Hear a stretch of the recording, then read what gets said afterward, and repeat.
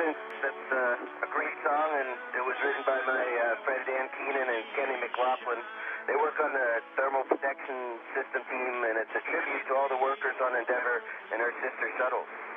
And so to all of our friends, we salute you at Kennedy Space Center from the crew of Endeavour. Watch the wire tie there with the MMOD. Looking good, just like the pool. Whoa. Keep it just like the pool for a while, and it'll all look good. Drew, I just wanted to say welcome back to Open Space, and Taz, congratulations on being the 201st human being to be in outer space. I waited a long time to say those words to you. Congratulations. Thanks, Spanky. As you know, it's a dream come true for me. Would be for anybody, the first or the 201st. Awesome. Welcome to space, buddy. Drew, good checks. You are to continue outboard to Bay 19, and you are going to stow your SETA bag on S3 handrail 3046 and 3038.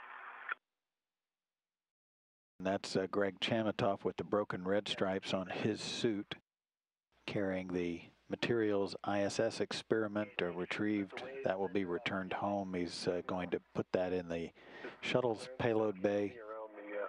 He's essentially at the interface between the U.S. laboratory Destiny and the Unity module, the first connecting node.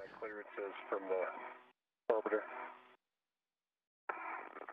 View from Drew Feustel's helmet camera as he is back up at the location where the Missy 8 or the materials ISS experiment will be deployed on the Express Logistics carrier.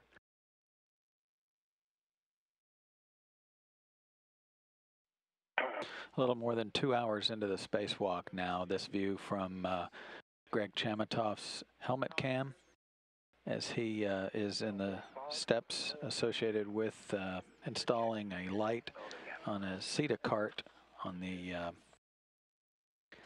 out on one of the truss structures. Want me to grab the Sarge cover?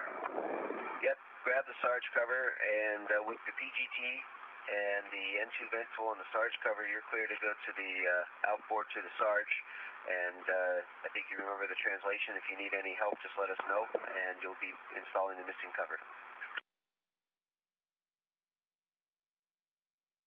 Sunset in 30 seconds, gentlemen. Drew, you can retrieve your red and then go back and get your green hook. How copy? I copy all. As you want me to depart, or? Yeah, I got it from here. Okay. It looks like once you made it, you should be okay. You can even get rid of that red now if you wanted to. Yeah, you connect it up here. I can hold it so it won't go anywhere. And Greg, I have a note here that we wrote after our last run is for you to mind the rets. Copy. Now for the fun for you, Drew, you're going to remove the 4 caps, and you're going to use the BRT wire tie, and you want the first cap as far down on the wire tie as possible. Right. And the 4 caps are J16 alpha, B16 alpha, P1, and P2. Okay, I see them all.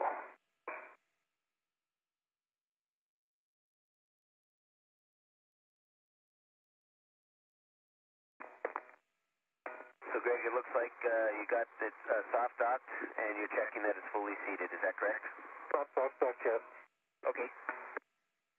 Let you know.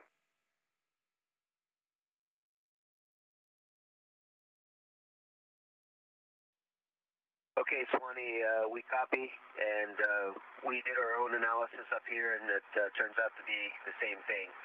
So, if I can repeat back what I heard, Drew's going to clean up the tools and tethers and make sure the cables are in a good configuration, and then we'll send him over to the vent tool extension bag. Then we'll have Taz run the steps that we talked about before, steps 33 through 39. Then he'll clean up the area and take his bag back to the airlock. And by that time, we should be pretty much tagged up and in before the 1 hour and 30 minutes. How copy?